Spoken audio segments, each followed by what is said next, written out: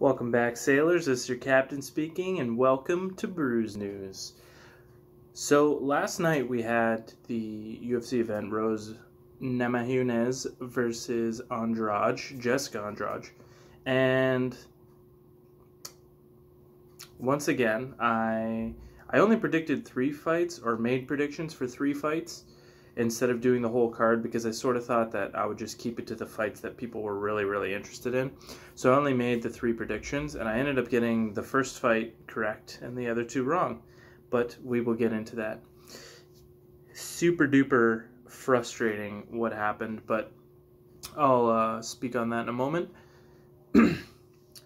So I'm thinking that I might use a few other outlets for people to be able to access my YouTube channel. I'm thinking about possibly starting a Facebook group, possibly starting a Twitter handle behind this stuff, and maybe even an Instagram. I'm not exactly sure how I'm going to do it. I might stay away from Instagram. I'm not a big fan of it, but Twitter seems like it might be another good resource to take advantage of, because I'll be able to sort of get the word out there a little bit better.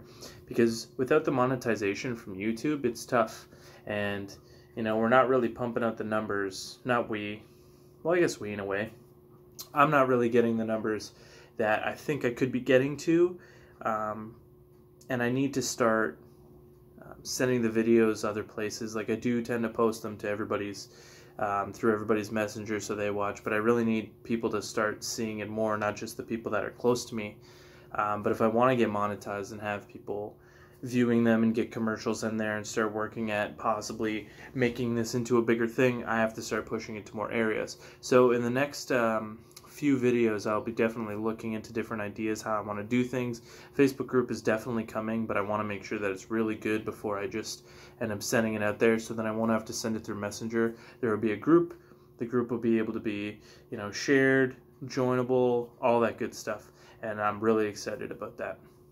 Anyways, getting into the fight, the first fight that we saw on the card that was part of the prediction was Volkanovski versus Aldo.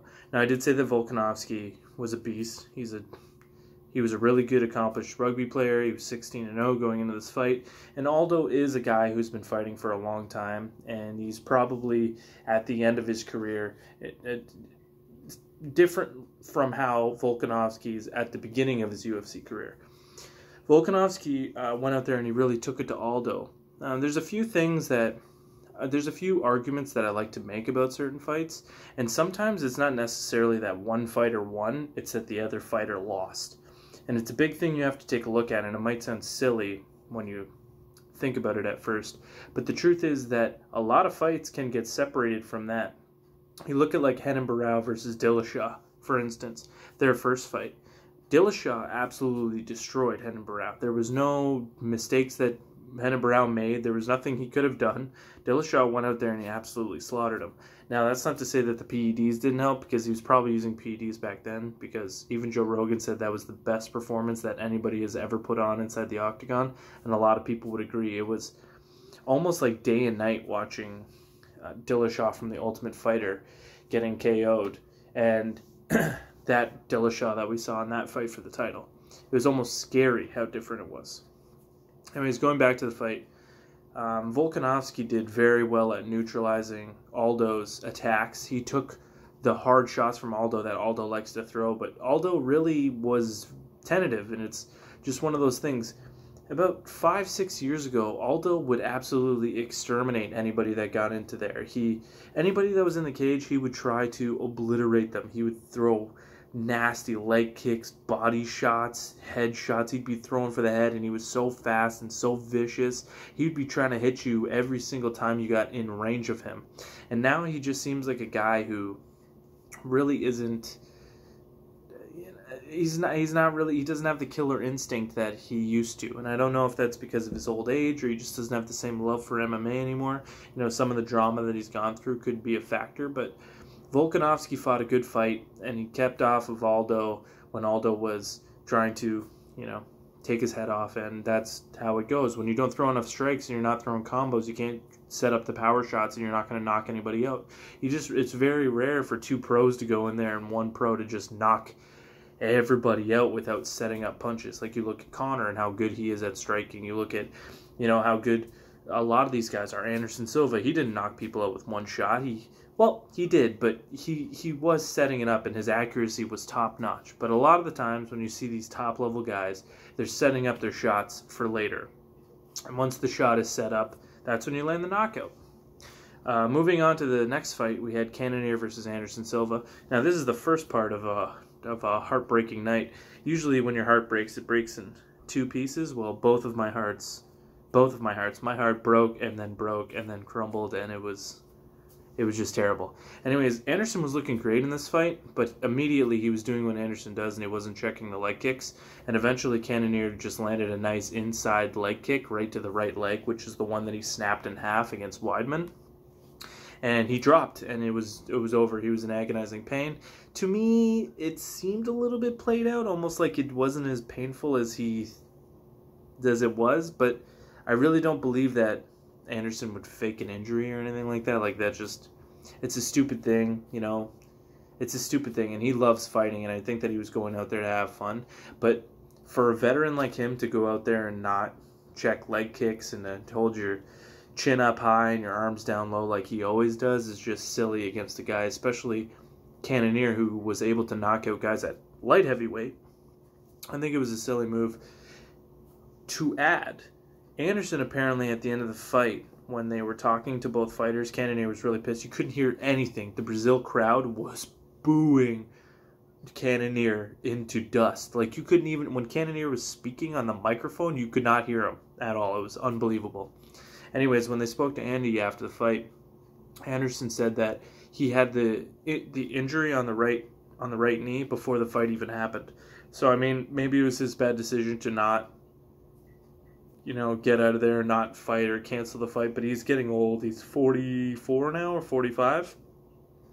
So I mean, maybe it was his choice to not, or maybe it would have been a better choice to maybe just call that one and come back when you're, healthier. Especially a guy at his age, he needs to go in there at least healthier and not going in with a severe injury. Then ended up possibly that could be the end of Anderson Silva at this point. Here we go.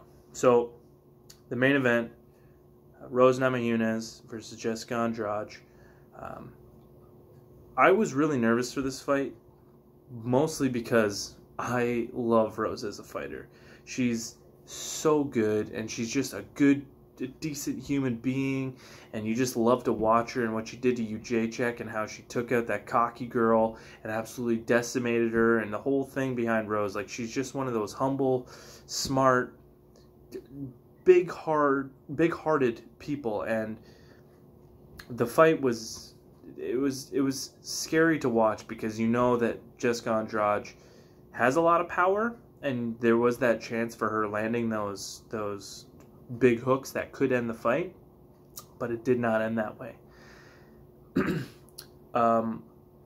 Rose came out there and was absolutely destroying on Jessica Andrade. She was absolutely just teeing off on her. Andrade had nothing for it. It looked like a rookie versus a pro, and Rose was the pro, and she was landing shots everywhere. She was making Andrade miss. She was tagging her just over and over and over, and she had Andrade bleeding at the end of the first round and just absolutely decimated her.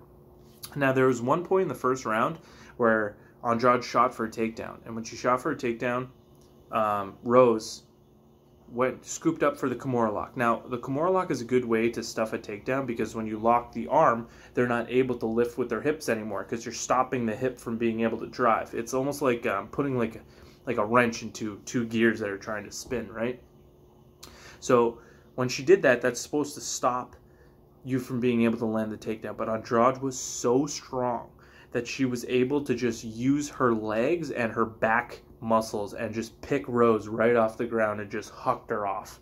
So it was pretty crazy, but it didn't seem like it was going to be that effective. And when it first happened, they actually, I'm wrong. Okay, I'm actually wrong. When she picked her up and kind of hucked her off her back, Rose actually held on to the Kimura the first time.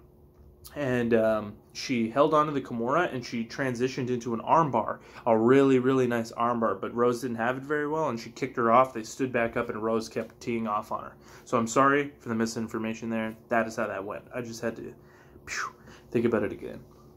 Anyways, so the second round comes up, and Rose gets in there, and she's tagging Andrade, but you can tell that something's a little bit off with Rose almost immediately, just from the first round to the second round. It looks like Rose is a little bit lazier, like she's not, kind of putting as much effort into everything, and she's throwing, but it's not as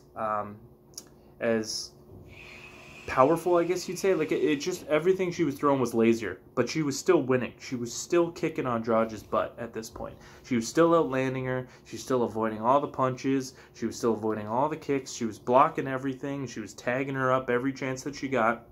And then the situation came up again, where Andrade shot for a takedown, and Rose locked up the Kimura lock. And once again, Rose was lifted off of the ground. And she lifted her off the ground, and she literally just hucked her backwards. And when she hucked her backwards from picking her up that way, Rose landed right on her neck sideways, like right, almost like this, right on her head. If my fingers were her head, boom. Her neck and her head were all twisted underneath her body, and she got knocked out immediately. Now, I was already upset at a buddy because he's like, oh, I think that Andrade is going to win. No, okay, like, Andrade may have won the fight, but it did not look that way. It was definitely a fight that if you were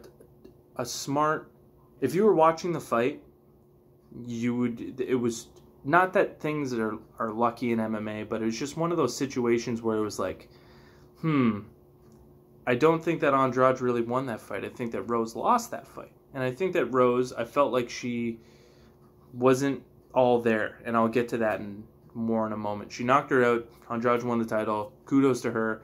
I wouldn't be super happy about that win, but at the same time, you just won the title.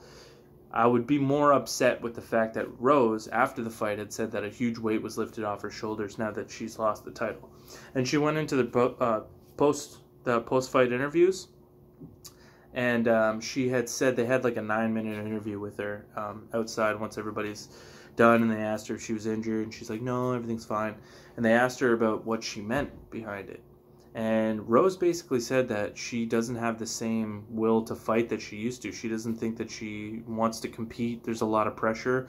The thing that happened with Conor with the dolly, she was actually one of the people on the bus, and it affected her mentally in a very negative way, where she was having antisocial issues, where she wasn't wanting to be around groups of people, because there was like 50 dudes who rushed that bus in the stadium, and not a lot of people knew that. They just thought they saw Conor, but it was a gigantic group of thugs that essentially assaulted the bus, and it really had a bad effect on Rose. And no one's to judge. It's not about like, oh, why would that affect you? You're a fighter. Like, it's not about that. You're not her.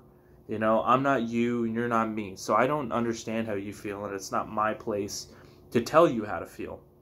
Yeah, there are some things that are definitely ridiculous in those situations, but this one isn't one of them. It's something that affected her bad, and you have to, let her deal with it in her own way. And in her own way, I think that a lot of these things have taken a toll on Rose, and she's only 26 years old or 24 years old. So she's definitely 26 years old. Definitely. Because if she was 24, she would have won the title and been the youngest champion that the UFC's had. Anyways, she's very young still. She still has a lot of learning. She won that fight. She was winning that fight. She was going to win that fight. But she even admitted that she got lazy in the second round, and she felt like she didn't have it anymore. When she keyed up the Kimura lock, she said that she essentially just let it go and was just holding on to the Kimura the second time. So Andrade definitely would have felt that and just slammed away at her will, because the first one to the second one went completely different, the way that she landed and was slammed and all that stuff. So again, it's not to say that Andrade isn't a good fighter. In fact, going in, Vegas had her as the favorite. But watching the fight, they totally had it wrong. Rose was absolutely destroying Andrade, and she probably would have continued all the way throughout the fight, destroying her if she didn't get lazy and allow that to happen. She let her mentality beat her. You know, she let her mind beat her body and not the other way around. And that's really upsetting to see, because Rose is a phenomenal fighter, and I hope that whatever she ends up doing, whether it's MMA, whether it's anything else in this life, I hope that she does very well. And that fight is a good lesson about life and how you should act moving forward in everything that you do. You know, if you want to do something, you have to put 100% effort in it, and if you don't want to do something, don't. Because you can end up losing more than just, you know, your head. That's the way it goes sometimes. Anyways, I want to appreciate, definitely. I want to say thanks to everyone for watching the video, this 16-minute long video. I always want to get a better idea of narrowing down my videos and not, you know, just droning on about nonsense, but I talk too much sometimes. Anyways, I hope this video was informative. I hope that it gave you the answers and the ideas and all that stuff that you wanted to hear out of this stuff. I hope that it shed some light on the situation that had happened with Rose and the rest of the fights. I definitely need to work on my predictions better. Maybe next time I'll try like a reverse, or instead of predicting all the fighters that I want to win, I'll predict everybody I want to lose. And then those people, when they lose, it'll actually be the people I want to win. We'll see if it works that way, because it will be really weird if it does. Anyways, I want to thank everyone again for watching. Please like the video, please share the video, and please subscribe if you haven't. Everyone have a great day.